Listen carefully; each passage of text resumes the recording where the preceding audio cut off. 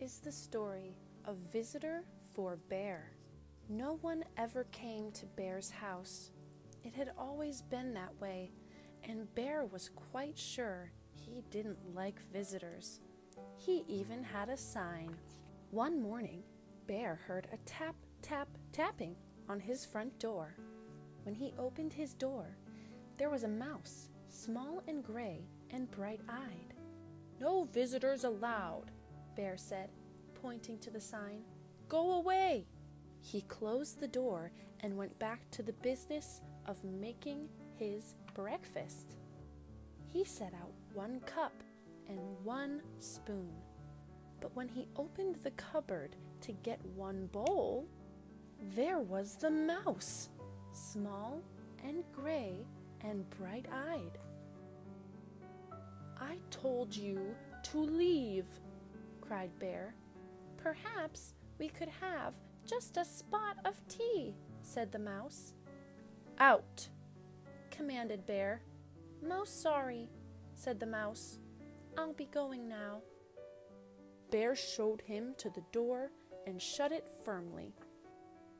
Then he went back to the business of making his breakfast. But when he opened the bread drawer for 1 slice of bread, there was the mouse, small and gray and bright-eyed. "Unbelievable!" grumbled Bear. "Away with you! Vamoose!" "I do like a bit of cheese," said the mouse. Bear pointed a rigid claw toward the door. "Yes, then, here I go," said the mouse. "Farewell!" And the mouse whisked out the door. This time, Bear shut the door very firmly and locked it tight. He locked the windows too, for good measure. Then once again, he went back to the business of making his breakfast. But when he opened the fridge to get 1 egg, there was the mouse, small and gray and bright-eyed, of course. "Begone!" roared Bear. "A crackling fire," ventured the mouse. "This is impossible, intolerable, insufferable," cried Bear, shaking with anger and disbelief. "Terribly sorry," murmured the mouse. "Now you see me, now you don't. I am gone." And the mouse looked very sorry indeed, while he waited for Bear to unbolt the door and let him out again. This time, before he went back to the business of making his breakfast, Bear shut the door very, very, very firmly, locked it, boarded the windows shut, stopped up the chimney, and even plugged the drain in the bathtub. Carefully, Bear set about the business of making his breakfast. He opened the cupboard. No mouse.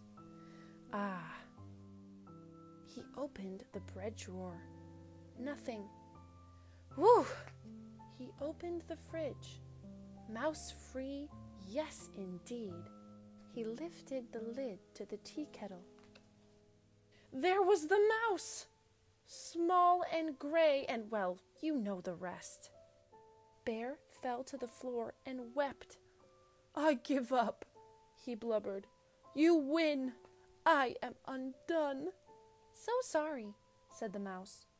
"But perhaps if I could have just a bit of cheese and a cup of tea, and do you think we could unstopper the chimney and have a nice fire?" Bear blew his nose with a loud honk. "But then you must go," he sniffled. "No visitors allowed." "You have my word," said the mouse. Bear unshuttered and unboarded the windows, unlocked the door, unstoppered the chimney, and unplugged the drain. He brought out 2 plates of cheese and 2 teacups, and he made a crackling fire in the fireplace for 2 sets of toes. The mouse warmed his feet and nibbled and sipped, and Bear did too. They sat for a long while. The clock in Bear's house ticked loudly. Bear cleared his throat. The mouse looked most attentive. No one had ever been most attentive to Bear. "The fire is nice," Bear announced. "Lovely," said the mouse.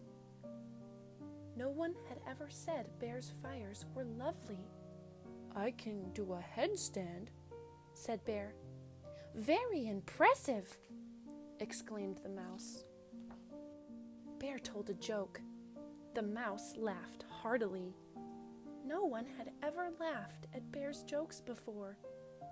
Bear began to think of another joke.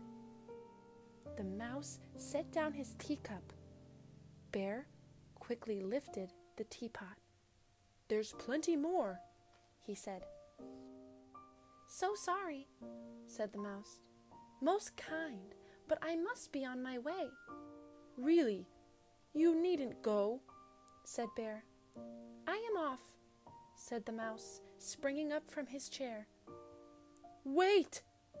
cried Bear. But the mouse stepped out of the door. "Toodaloo," said the mouse. "Don't go!" wailed Bear, throwing his body across the path. "But I gave you my word," said the mouse, pointing at the "No Visitors" sign. "Oh, that!" cried Bear, pulling down the sign and tearing it up. "That's for salesmen, not for friends." "Not for friends? Not for friends?" asked the mouse, small and gray and bright-eyed. Bear nodded. The mouse's bright eyes glowed brighter. Bear smiled. "Do you like 1 lump or 2? said Bear most politely. "I like 2, said the mouse, and Bear agreed. The end.